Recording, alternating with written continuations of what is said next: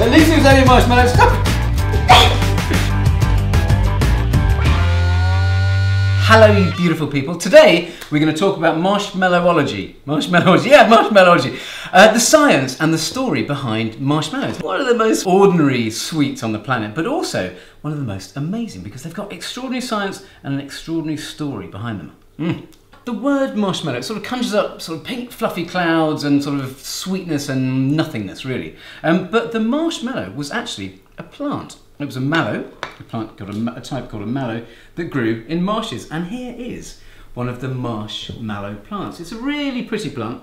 It grows up to about a metre or a metre and a half high. This has been used as a foodstuff ever since ancient Egyptian times and possibly before that, because the roots do something quite extraordinary, and it was used as medicine to cure a sore throat. If you take one of your big plants and you dig it up and then dry out the roots, chop them up into little bits, you get this stuff here. It just kind of looks like, well, it's sawdust really.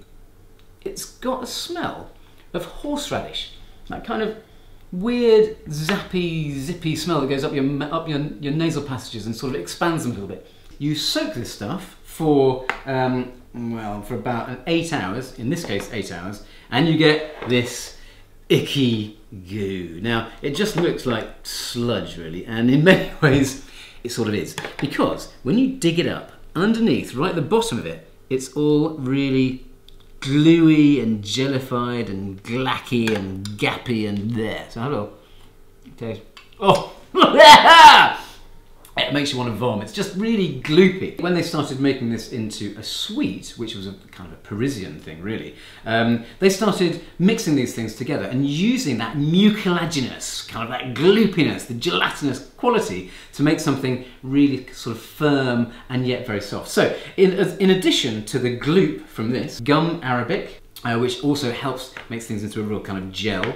Egg whites, again, very good at holding bubbles and making things nice and firm and stiff. And shed loads of sugar. And you make this stuff here, and it looks a little bit like a meringue. Soft and gloopy. It's got the mallow in it, so it should have those medicinal qualities, but it's very, very sweet. So the French began to add loads of gelatin to their marshmallows, and they began to create what we see today. So in today's marshmallows, and this is just one pack, and there are lots of different versions, but this one has glucosyrupin, which is a type of sugar that keeps things very soft and moist. Dextrose, which is a corn syrup sugar.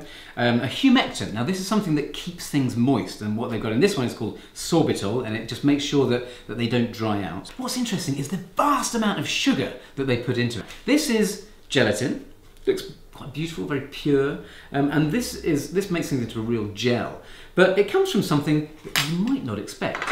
Hooves and joints and cartilaginous tissue, and it's all the connective tissue, and you boil these bones up for ages and ages, and then you get left behind this beautiful gelatin. And the same thing happens if you want to thicken a stew. You'll get a trotter and add it to your stew, and it makes it really nice and gelatinous. And what we can do, because there's so much sugar in marshmallows, and they're pink and fluffy, and they've got a big scale to them, we can do this around the campfire. This is what happens when you toast your marshmallows. You caramelise the sugar. So caramelisation is an extraordinary set of chemical reactions, a whole series of them that are sort of browning reactions, very different from the Maillard reaction, but they develop flavours that simply weren't there in the first place. As every kid knows, there's a point at which it's nicely browned and a point at which it's all dark and black and horrible. And when you get it right, you create something extraordinary with these amazing toffee flavours. If you go too far, you develop all these bitter flavours when it goes black and a little bit carcinogenic. But why is it pink? Now this one is made, if you look on the packet, it says carmine. Now carmine has 3 different names. You can either call it carmine, E120 or cochineal. So cochineal, here are some cochineal bugs. They grow on cacti. These ones have come from Peru.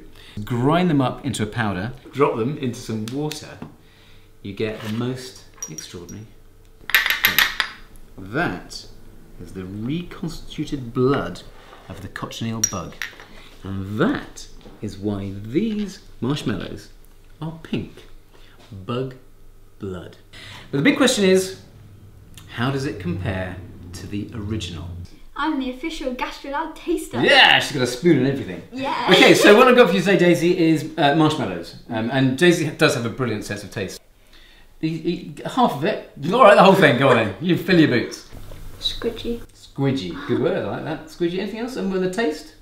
It's very sugary. Very sugary. I mean, it's really sweet, isn't it? This is a recipe which is over 160 years old. 170 years old, actually. Okay, the marshmallow itself is modern because we made it today. Hugh, who's filming, made it earlier on. And I wanted you to taste it because this is what marshmallows originally tasted like. So, you dig in, that's your bit. Whole bit there. The whole bit! The whole bit! You can't be a proper taster. It doesn't look very inviting, does it? Why not? It looks nice and squidgy, doesn't it? It's delicious. That looks nice, but that doesn't. You dissing Hugh's cooking. Is that what you're saying? Maybe. You're doing very well. Alright, okay, the whole lot in and tell me what you think.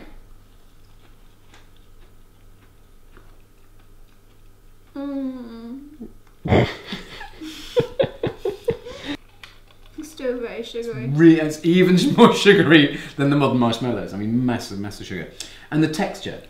Really soft. It's really soft. It's kind of... But it's got like an outer layer of hard, like,